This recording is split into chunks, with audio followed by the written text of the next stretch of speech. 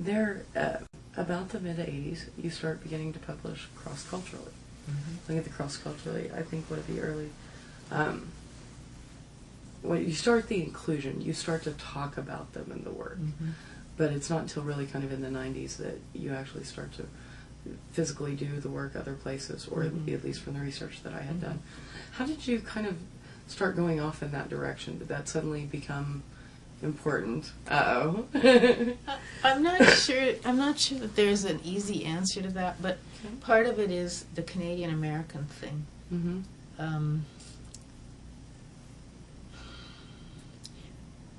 Being a Canadian, moving to the United States, and actually having spent a lot of time in the United States. Before I moved, finally, I had been on sabbatical at the University of Arizona a couple times, and so on. But you realize even two countries next door to each other with so much overlap, and in terms of language and culture, we see things so differently.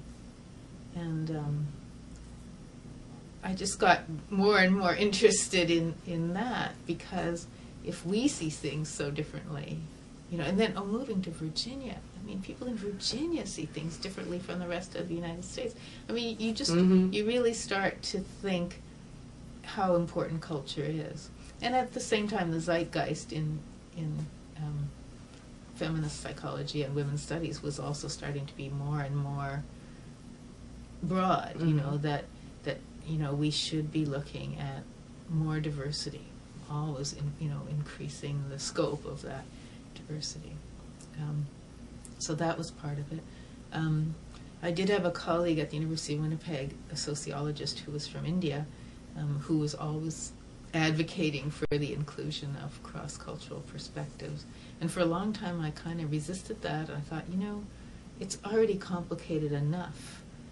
First of all, gender, and now we do multicultural or diversity within cultures, and now to try and expand that to multicultural, that's just too complicated.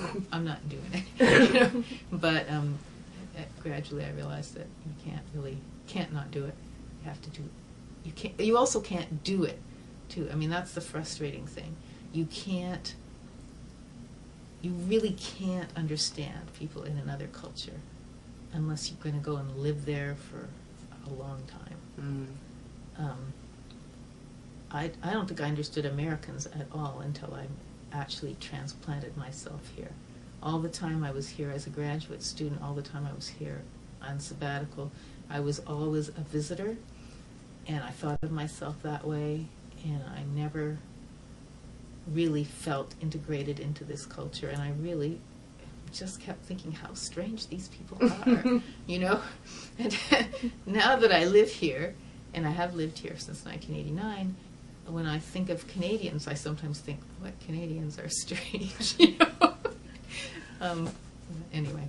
No, you've done, I think that's great. You've done visiting scholarships on some of that. You're saying immersing yourself in the society.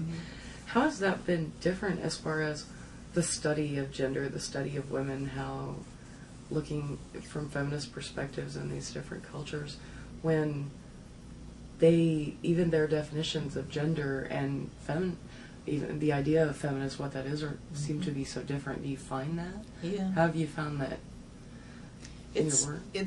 It's really hard to work with. I mean, I think it's more something that you just kind of get a feel for, and I think it informs my work, but I'm not sure that I ever get a real handle on it.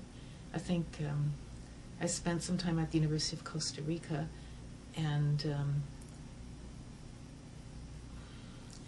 feminists there tend to be or at least at that time, were more sort of Marxist-defined feminists. They were very interested in all economic justice issues, which, not that American feminists weren't interested in that, but the situation is just very different. And